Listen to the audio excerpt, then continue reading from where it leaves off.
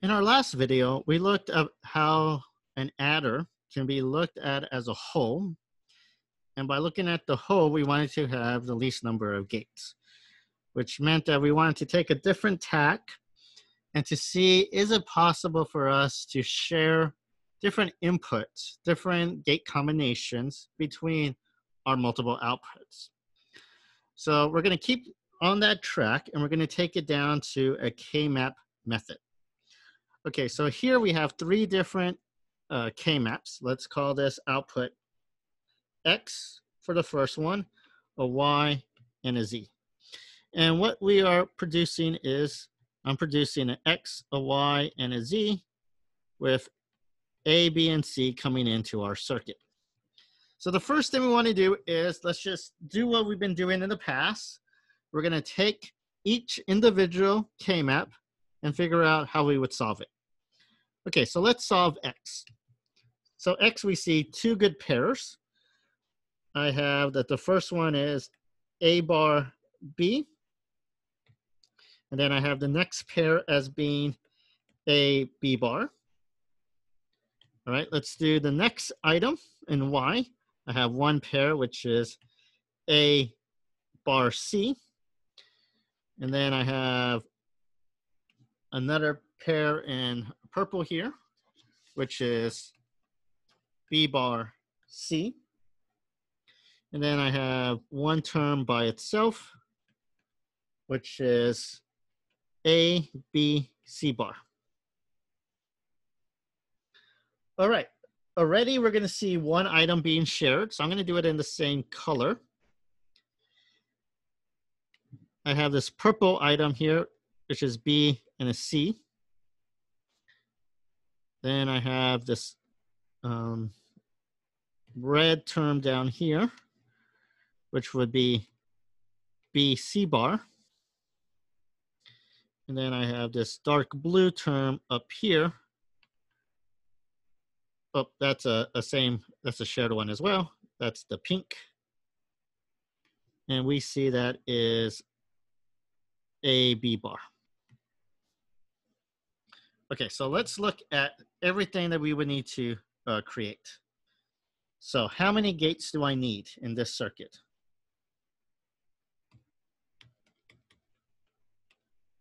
Okay, each X, Y, and Z needs an OR gate. So I need 3 OR gates, one for X, one for Y, and then one for Z. And then AND gates I'm gonna need. How many different AND gates do I need? I need one for every color that I have here. So I need this green A bar B. I need the pink A B bar. I need the orange A bar C. I need the purple B bar C. I need the light blue A B C bar. And then I need the red B C bar. So in total, I need 1, 2, 3, 4, 5, 6 AND gates. So a total is, I need 9 gates total.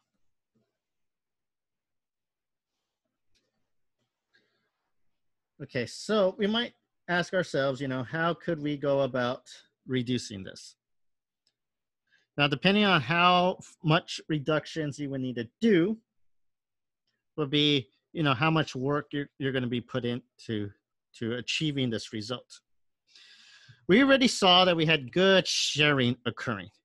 We had sharing of this purple term, and then we had sharing of this pink term. I shared already 2 different terms, and that brought down, the total overall. Now, the question is it possible that we can, have even more reduction, more sharing? All right, so let's put out these XOR gates again. And when we put these out, let's see about trying to maximize the sharing. Okay, I already know there's 2 shares that are going to happen. I have the purple share that's going to happen, and then I have this pink share that would happen. So I already have those items being shared. So the pink term is A and a B bar. And then the purple share item is B bar C. And now what we really want to focus on is there even an additional sharing that could happen? Now, when we are going to look for this additional sharing, we're not necessarily looking for the most optimal solution. We are looking to see what can be used across multiple outputs. So in order to start that, I'm going to highlight some items. So let me highlight this single term in Y. Well, if I need that one single term in Y, I look to see, could that term be used someplace else? Yes, it could be used in the Z term. So let me see if I can use that and share it. Now, that's not a reduction in Z, but it's a share that's going to happen. So that term would be A, B, C bar. All right. Then we can look and we can see here in orange, I still need to cover this other Z, but that could also be used as part of X. Okay, so that's a share item that could be used. Again, it's not optimal, but it's something that I'm going to share together. That's an A bar, B, C bar. And then I have two ones that are left. These two ones that are left, well, it's something that shows up on both. All right, so what is that going to give me? That's going to give me A bar, B, C. Okay, so in here, how many AND gates do I need? I need 5 AND gates. And then when it came to the OR gates, I needed 3. So in total, I got down to 8 gates. I was able to reduce one. You know, I need an OR gate for each of these X, Y's, and Z's. Okay, so I got one term smaller. Well, that one term smaller could save me, you know, in terms of speed, in terms of resources. I want to be able to show that I have multiple solutions, multiple options, and then I can have a final implementation and I can kind of see what ends up turning out to be best. So sometimes we're going to have to view items as not individual optimizations, but an optimization of the entire whole output.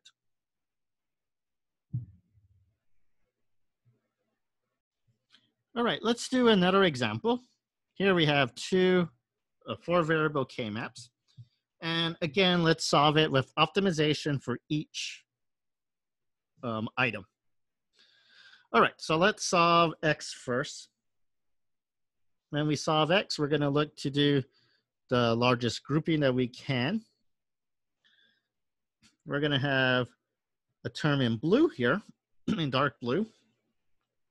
That is, we have a group of 4, and that would be that I have B, C. Then I'm going to have a group of 4 in green, and that's going to give me B, D bar.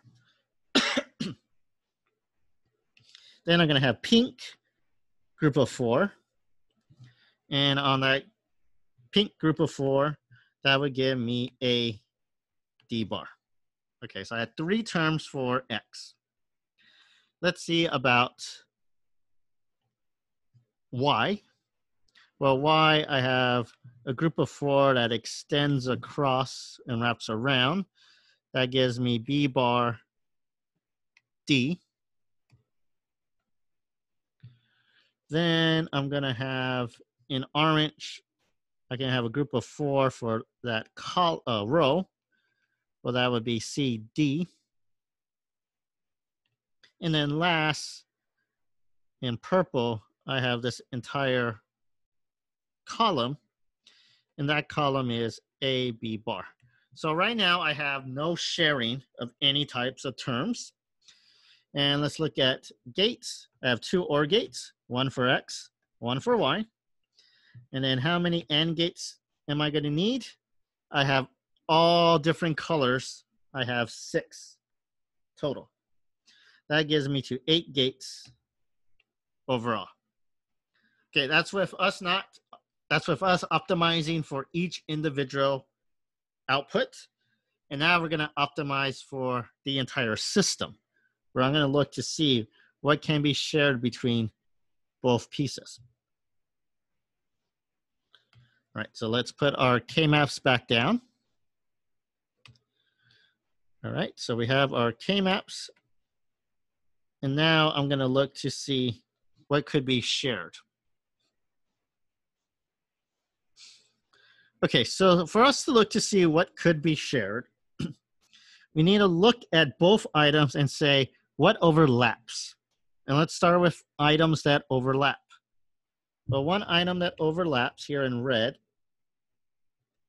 is I have a pair in the center. Okay, this pair would be B, C, D. And then I'm going to look to see what else is left to overlap. Well, in this dark blue, I have a pair that shows up on both sides. All right, so that pair is A, B bar, D bar. And that's good because what it leaves in both K-maps is it leaves large groups of 4. So on X, I have a group of 4 for in green here, and that takes care of everything on the X K-map, and that is B, D bar. And then on Y in pink here, I have another group of 4, and that would give me my B bar D. So how many gates do I need? So I need 2 OR gates, one to produce X, one to produce Y. And now I have 4 AND gates, one red, green, blue, and pink. Well, in total, 6 gates. So 6 gates compared down to 8 gates. We can see, okay, I'm making an improvement, viewing everything as a system. So that's how we can go about trying to optimize for multiple outputs.